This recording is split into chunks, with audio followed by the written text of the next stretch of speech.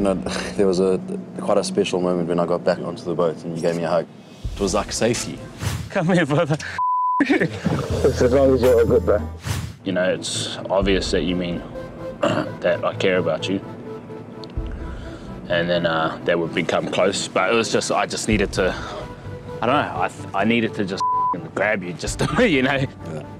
And then also I wanted to clip you around the ears at the same time. You know, Ashton and Ross, particularly after this accident, their bromance went into high gear. Cemented. Yeah, Ross felt bad.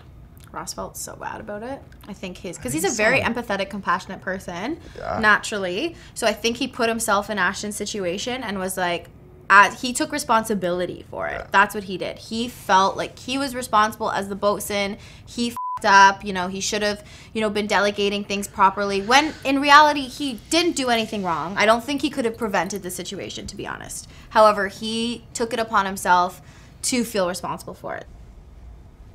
It sounds like you guys were close anyway, but do you think that that made you closer? Did it affect your relationship, or do you think that... Yeah, I think so. I think so. When you know that someone could have lost his life over that incident, yeah, definitely. Like, yeah, it's hard. Sorry, bro. It's hard. It's hard because you're in that moment. I'm trying to act professional in front of everyone, and you know what could have happened. No one else but Captain Lee knew what could have happened in his incident, and that's why I was based around the boat.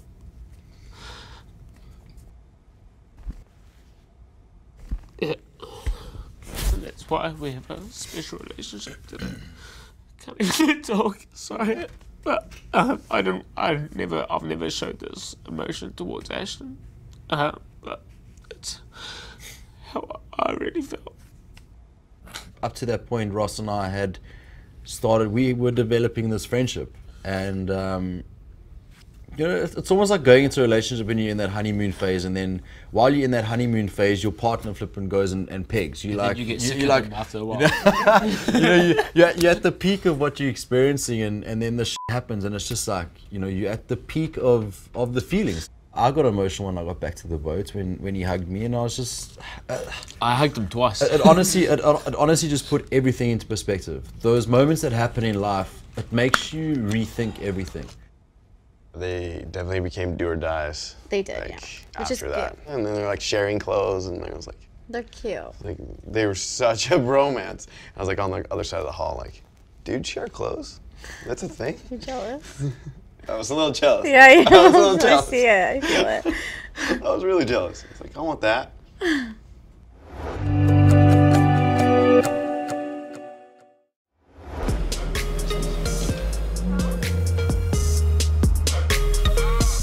Hey. What's up, bro? How's the crow's nest, bro? It's I heard some giggling up there. just had to make sure that it was properly uncovered. So you had fun last night? But we didn't have that. We're just making that clear. Just the cuddle hungy. Any hungies? Yeah, we hungied. The South African version, though.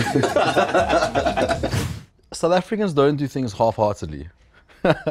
You know, your mild cuddling, you know, we can turn the heat up on cuddling.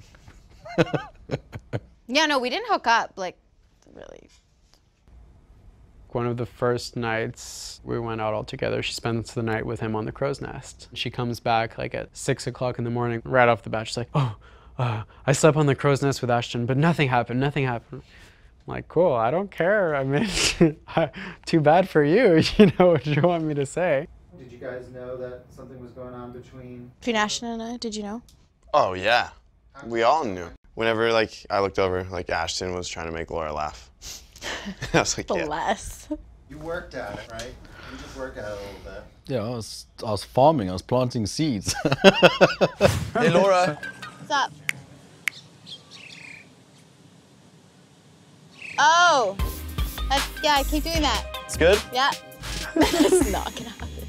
So how did we go from never gonna happen To it happening? I definitely connected with him on a few levels. He did, though, catch me at a very vulnerable moment. After Kate yelled at me, I was crying, and that's when we first kissed, where he, like, I was able to confide in him. So that is kind of what opened that gate. Planting seeds, watering seeds. Planting more seeds, watering more seeds. Grow, babies, grow.